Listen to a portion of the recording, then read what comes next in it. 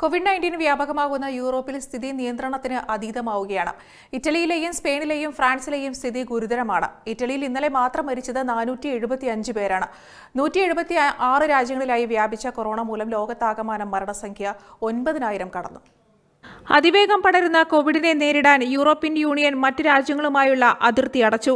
കൂടുതൽ കർശനമായ നടപടിയെടുത്തില്ല എങ്കിൽ സ്ഥിതി നിയന്ത്രണാതീതമാകുമെന്ന് ലോകാരോഗ്യ സംഘടന മുന്നറിയിപ്പും നൽകിയിട്ടുണ്ട്. രോഗം 176 രാജ്യങ്ങളിലേക്ക് പടർന്നിരിക്കുകയാണ്. ഇറ്റലി, ഇറാൻ, സ്പെയിൻ എന്നിവിടങ്ങളിലെ അവസ്ഥയും അതീവ ഗുരുതരമാണ്. കോവിഡ്-19 ബാധിച്ച് ഇറ്റലിയിൽ ഇന്നലെ മാത്രം മരിച്ചത് 475 പേരെന്നാണ് റിപ്പോർട്ട്. വൈറസിന്റെ പ്രഭവ കേന്ദ്രമായ ചൈനയേക്കാൾ കൂടുതൽ മരണനിരക്കാണ് ഇറ്റലിയിൽ രേഖപ്പെടുത്തിയത്. കഴിഞ്ഞ 24 മണിക്കൂറിനിടെ 475 പേരോളം മരിച്ചതോടെ ഇറ്റലിയിൽ രോഗം ബാധിച്ച് മരിച്ചവരുടെ എണ്ണം 3000 കടന്നു. ഇതിനു മുൻപ് രോഗം വന്ന് കഴിഞ്ഞ ഞായറാഴ്ച 368 പേർ ഒറ്റ ദിവസം മരിച്ചത് വലിയ വാർത്തയായിരുന്നു. നിലവിൽ 35,713 പേരെയാണ് ഇറ്റലിയിൽ കോവിഡ്-19 ബാധിച്ചിരിക്കുന്നത്. ചൈനയ്ക്ക് പുറത്ത് കോവിഡ്-19 ഏറ്റവും കൂടുതൽ ബാധിച്ച രാജ്യവും രോഗം ബാധിച്ച് ഏറ്റവും കൂടുതൽ പേർ മരിച്ചതും ഇറ്റലിയിലാണ്. ഇറ്റലിയിൽ നിന്നും പൊട്ടിപ്പുറപ്പെട്ട വൈറസ് ലോകമെമ്പാടും പടർന്നുവെങ്കിലും ഇപ്പോൾ അതിന്റെ കേന്ദ്രം യൂറോപ്പാണ്. രോഗബാധ നിയന്ത്രിക്കാൻ യൂറോപ്യൻ രാജ്യങ്ങൾ അതിർത്തികൾ അടച്ചു. അതേസമയം അമേരിക്കയിൽ രോഗബാധ രൂക്ഷമായി പടരുകയാണ്. പ്രതിസന്ധി നേരിടാൻ അമേരിക്ക സൈനികരെ രംഗത്തിറക്കി. ന്യൂയോർക്കിലെ 80 ലക്ഷം ജനങ്ങളെയും വീടുകളിൽ ക്വാറന്റൈനിലാക്കേണ്ടി വരുമെന്ന് മേയർ പ്രഖ്യാപിച്ചെങ്കിലും ഗവർണർ ഇതിനോട് വിയോജിച്ചു.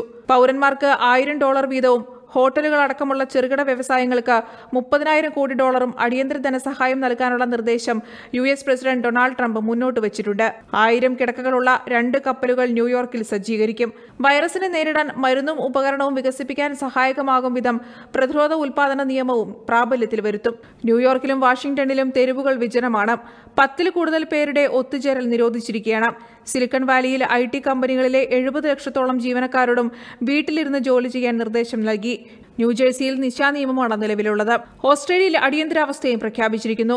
യൂറോപ്യൻ യൂണിയൻ രാജ്യങ്ങൾ അനിവാര്യമല്ലാത്ത വിദേശയാത്രകൾ 30 ദിവസത്തേക്ക് തടഞ്ഞിട്ടുണ്ട്. ഫ്രാൻസിൽ നടപടി കർശനമാക്കാൻ 1 ലക്ഷത്തോളം പോലീസ് ഉദ്യോഗസ്ഥരെയും പുതിയതായി നിയോഗിച്ചു. പള്ളികളിലുള്ള ഒത്തുചേരൽ ജർമ്മനി നിരോധിച്ചു. മൈതാനങ്ങളും വ്യാപാര സ്ഥാപനങ്ങളും അടച്ചുപൂട്ടി. റഷ്യ വിദേശികൾക്കുള്ള പ്രവേശനവും വിലക്കിയിട്ടുണ്ട്. പൊതുപരിപാടികളും നിർത്തി. ബംഗ്ലാദേശിലും ബ്രസൽസിലും ആദ്യ മരണം റിപ്പോർട്ട് ചെയ്തിരിക്കുകയാണ്. ബ്രസീലിന്റെ അതിർത്തിയും അടച്ചു. 176 രാജ്യങ്ങളിലായി വ്യാപിച്ച കൊറോണ 2,21,891 പേരിലാണ് സ്ഥിരീകരിച്ചിരിക്കുന്നത്. 9,000 പേരുടെ ജീവനാണ് നഷ്ടമായത്. News desk UBL.